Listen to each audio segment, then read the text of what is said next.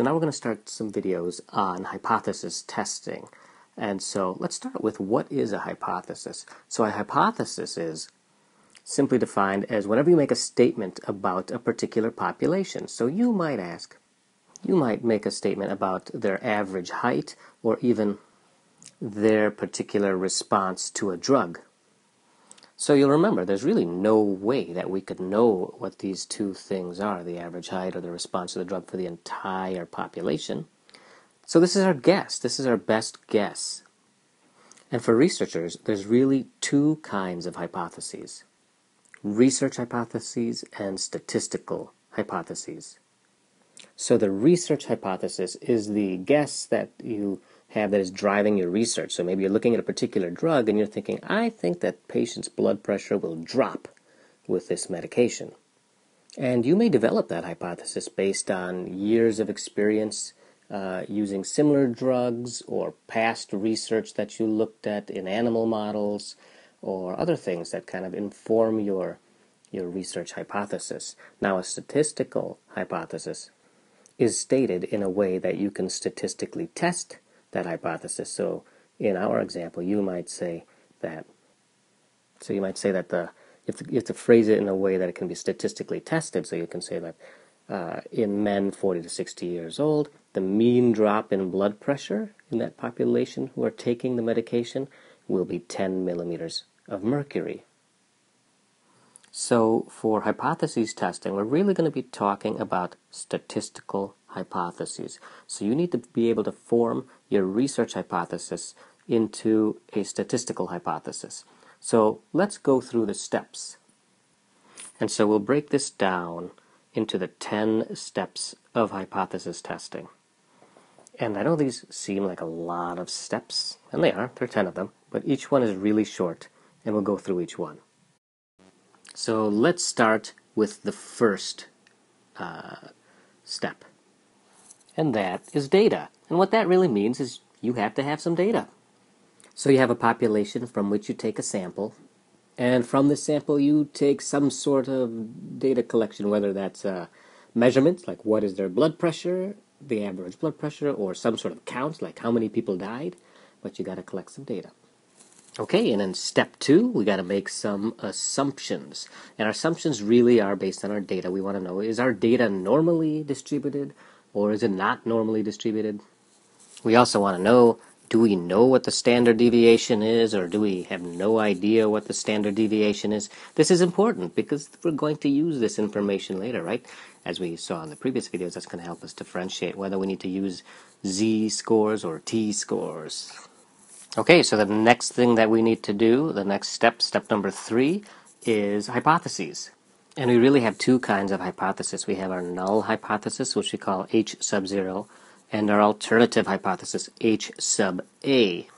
And the null hypothesis is called null because usually it's the hypothesis that looks to see that there's no difference between two things. So no difference meaning null, meaning this little 0 for no, and so that's why we call it the null hypothesis. Now the null hypothesis is the one that we're trying to test in our study.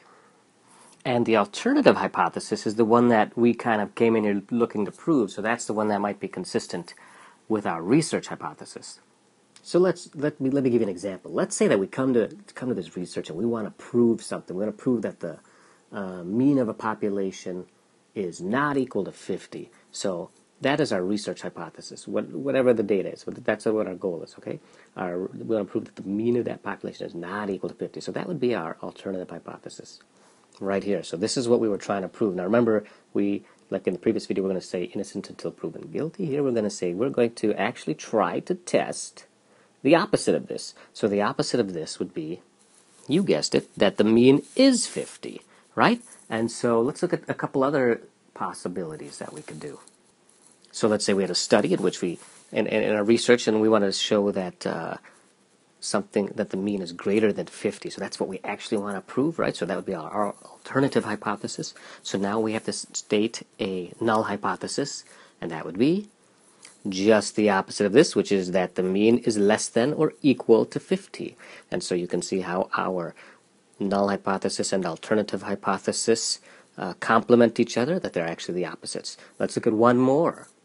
This should probably be no surprise to you, but if we want to try and prove our alternative hypothesis is that the mean, that mu, the population mean, is less than 50, then we would set as our null hypothesis that the population mean is greater than or equal to 50. So again, these are the opposites there. Okay, now let's go on. We're going to look at picking the test statistic. And we might use z-scores, right? And in a z-score, we know that our test statistic would be from the formula we saw before, which is the sample mean. This is our hypothesized mean, and we are assuming we know the standard deviation and the sample size, and so we get using z. But we could also just as easily use a t-score, right? Maybe we don't have the normal population, and so the t statistic has a very similar formula, except instead of using the known standard deviation, we don't have one, so we have to use the samples standard deviation. And so you might remember these denominators as the standard errors, right? This is the standard error, and this is the estimated standard error. And in fact, the formula for a test statistic really is the relevant statistic, which is usually going to be the sample mean, minus our hypothesized population parameter, which, we'll say this is my guess of what the mean really is, and this is the mean that I found in the sample, over the standard error of this statistic here. And so if we know the standard deviation, we can use the standard error. If not, we got to use the estimated standard error. And so that's our test statistic. And then we need to look at the distribution of that test statistic. And we talked about that already a little bit, that we want to know if this is going to be a z or a t distribution. And the sixth step is to look at the decision rule. And so what we're going to want to do is draw our distribution here. And if we convert everything to z or t, we know that it'll have a mean of 0, because that's just how these work, right?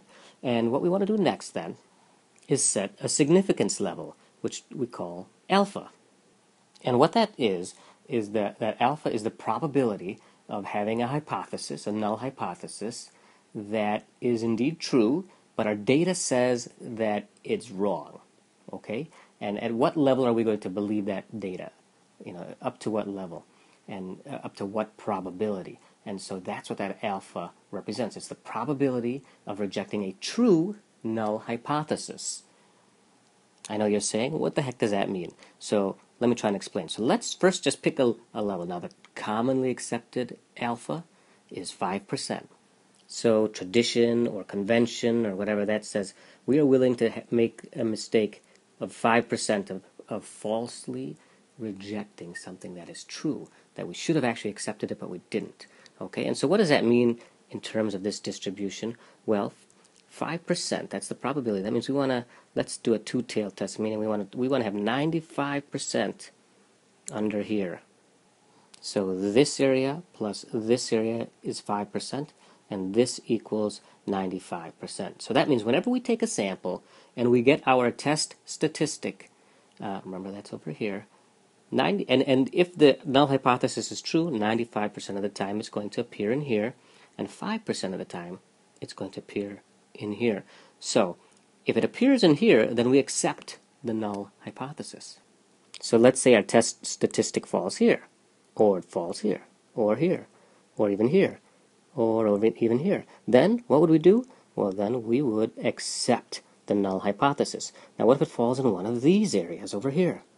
Then you guessed it, we would reject the null hypothesis. So if it is there, or here, or here, then we would reject the null hypothesis. So we call these the areas of acceptance, and these the area, or non-rejection, and this is the area of rejection.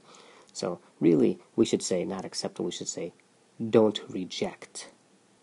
So we talked about type 1 and type 2 error before. So let's say that, what is type 1 error? Type 1 error is when we reject the null hypothesis. That means that is actually true. So let's say the null hypothesis is true, but our test statistic showed up in one of these rejection areas, right? Then we'd be making a type 1 error. Now the opposite is if the test statistic was in the area of acceptance, the area of non-rejecting, and yet that null hypothesis was actually false, right?